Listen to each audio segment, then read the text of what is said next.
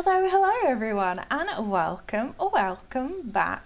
So today I am doing an updated island tour for you, just because I have done a lot of builds on this island and I haven't shown you all the way round yet. And we are coming up to like a 6 weeks summer holiday that we get in the UK, so I'm going to be bulk recording quite a few videos so that I can kind of enjoy the 6 weeks and have like a few weeks off like here and there. So I thought it would be quite nice to kind of just take you on a little tour of my seaside town and show you what it looks like now that I've done the builds and kind of the process. So let's just get started and let's go. So I'm going to take my boba green tea with me because of course, and we're going to start at the airport. I have an orange airport and this is the entrance to my seaside town. The island is called Seacross, and I kind of came up with the name because obviously it's a seaside town and you kind of island hop between different places, so you cross islands, so that's kind of why. Silly name, I know, but you know, I was kind of inspired by lots of places where I live. So I live in Wales in the UK and we have lots of seaside towns by us, and all of the seaside towns have different multicolored buildings. I'm gonna go on like a little storytelling mode. Warning, when you're little in the UK you get told that all these different multicolored buildings are that color because when the men at sea come back home they get very drunk. You know, we're in the UK, and because they are so drunk they don't know which house is theirs, so they then paint their houses a certain colour. So when they come back from sea and they get this drunk, they then know which house is theirs depending on which colour. So that's the story we get told when we're little. You know, it's inbred in us, in our DNA. So that is why all my buildings are multicolored. They're not the same color. So this is the entrance as you come up to resident services. I was thinking that they're all different shops, different restaurants. We've got KK Slider playing today, but I don't know what my dream address will be at the moment, so I'm not sure. And then you come to the right and you've got another little plaza area, maybe more shops, more restaurants, and you can come up the stairs to the left and you have my house on the peninsula. It's got a lovely little seating area where you can look out to the sea. I love this area, it's beautiful. And you've got some more buildings. They are literally every single multicolour you can think of. I love it. And then you've got kind of like a communal garden area here, which is right next to the beach. And I was thinking this building to the right would be a castle or some place you would go in where it's like a National Trust building where you have to pay to go in. That's why it's all one colour. It's like a very old building, but they've done it up. But they take over very old grand buildings and they restore them and look after them. They even take over communal gardens, communal beaches. Members of the public will pay to go in them, and then those profits will go towards the maintenance of the buildings and grounds and things. And all the beaches are decorated but very minimally, so I was thinking that people would just enjoy the beach, you know, like a regular beach day. I have a couple of these. I saw them on Towncore islands, but I was thinking that they could be communal changing areas because they kind of look like them, so I've kind of repurposed them. And then this would be like a feet washing station, so that's that area. And then you come back to resident services and go forward a bit and to the left, and then you've got this area which is the surfboard shop. It is a standalone building, and this little section here is where you would take a photograph. So you stand in front of the surfboard and I took inspiration from like Hawaii and those places, you know, where they've got those signs that say like I don't know, Hawaii is like 500 meters that way, or America is like 1,000 kilometers the other way, kind of things like that. So I thought that was quite cute. And then we've got another decorated beach here, which is very simple. And then you go back this way, you can go up this little cul-de-sac, I'm gonna say. Back here you can't see it unless you open up your inventory, and it is literally like a tiny section where they keep their, like, I don't know, stuff that they use out the back for their shop, basically. I don't know, I kind of kept it very secret. And there is a walkway through the flag and up this way, but I won't take you there just yet. We'll go back that way. So if you go from the left of resident services, I have Gonzo walking around at the moment, we have a little spot on the fountain, and you can take a picture here. And this is a massive building, like massive building, and it is a house and a froggy chair shop. So you can come up here and we have the froggy chair shop, which is amazing. I absolutely love it. Took me hours to build it. But I will show you what that is connected to in a minute. We have lots and lots of buildings. It is very built up. So we will go down towards you, where you're sitting, I guess. Lots of buildings here, lots of multicolored buildings, and another decorated beach. Very simple, very cute. I like it a lot. And we have the first neighborhood of the island. So this is where Drift lives. At the moment, this is where Apple lives, but it will be Shep. He is a hoarder, so he has stuff that's been hoarded. At the back is a very built up area, so there's lots of multicolored buildings. And this is Rocket, but it will be Sherb. And he has just a very simple garden because he likes to sleep, so that's what I thought. You can come up this ladder and there's like a little mini area where you can come sit and relax and have some cake, because I thought, why not? And it is very built up back there. You can come over the bridge, and this is the downtown area of the island. So we've got another decorated bridge, and we have a football area. We have a dock section. This is where Cap'n is, and you can come get some snacks. Very simple again. I thought it'd be really easy just to keep it very simple. The beaches, you can cook barbecues, relax, that kind of thing.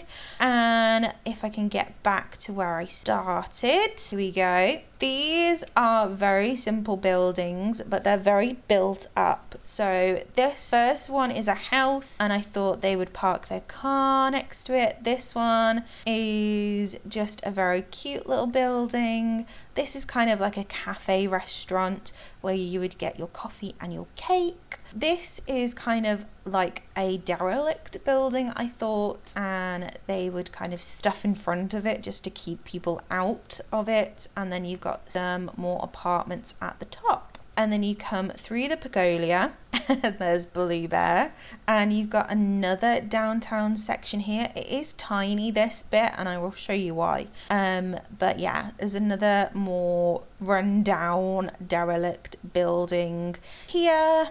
And you can come to the right, you've got another building, standalone building here, and then you've got the other neighborhood, and you have Dobby's house. He likes to collect things and he will share his yard with Muffy, but it's Blue Bear at the moment. They share this like little courtyardy section. There is another standalone building here, and you have Pudge, which they have their own little cute little section here, and then it connects back to resident services. So we can go straight on up back to the Froggy Chair shop, and you go all the way around. You've got the last last neighbourhood, which is Teddy's house. Again, it's very built up back here. It has a pedestrian walkway, so it's not on the city pathing. And I wanted these two houses to be kind of still under construction.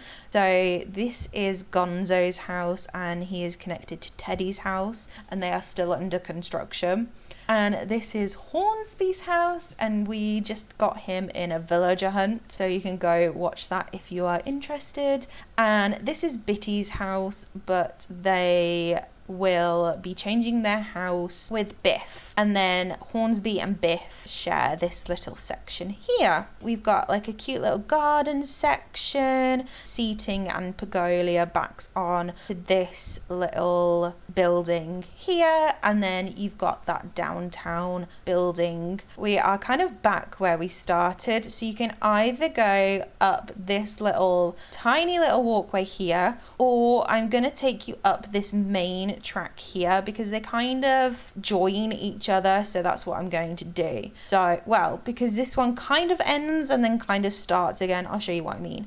So these little bump outs of the island I've literally just decorated as like garden topiary type things, that nothing special really, so you'll kind of see those as we go along. Now up here you've got the food truck area. It's very small, but it's very cute. I really like it. The food trucks stick out of the road because they kind of overspilled because they got very popular.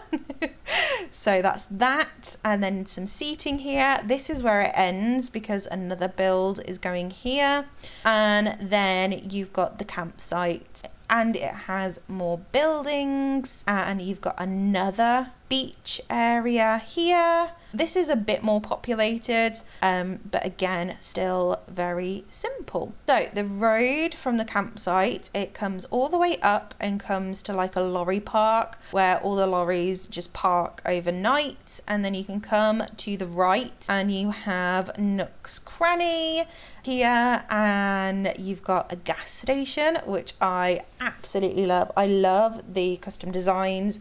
I love how it looks, and Pudge is trying to catch a butterfly, which is really cute. And then you've got this empty space which is covered in weeds, which is ridiculous. Able Sisters will go there. I think I might move it slightly, but yes, it will go there. You've got Red's Secret Beach just here, and then you come to the bike shop, which is cute. It kind of will, the roads don't line up because they're not meant to, so don't worry about that, just don't panic. So you've got the bike shop, which is here. It has a little cute seating area, but I have noticed this is a car park where you park your car. I've noticed that it doesn't line up, like you can't drive into the car park, so I think I'm gonna need to move this somehow. So yeah, I'll have to figure that out. Then you come on to the museum, which I absolutely love. It's like a castle museum. Again, I'm thinking National Trust have taken over the castle. You pay to go into the museum and see everything. You've got a little area here where you can go in, and you've got like a little cafe area just here, where you can eat outside, play the piano, things like that.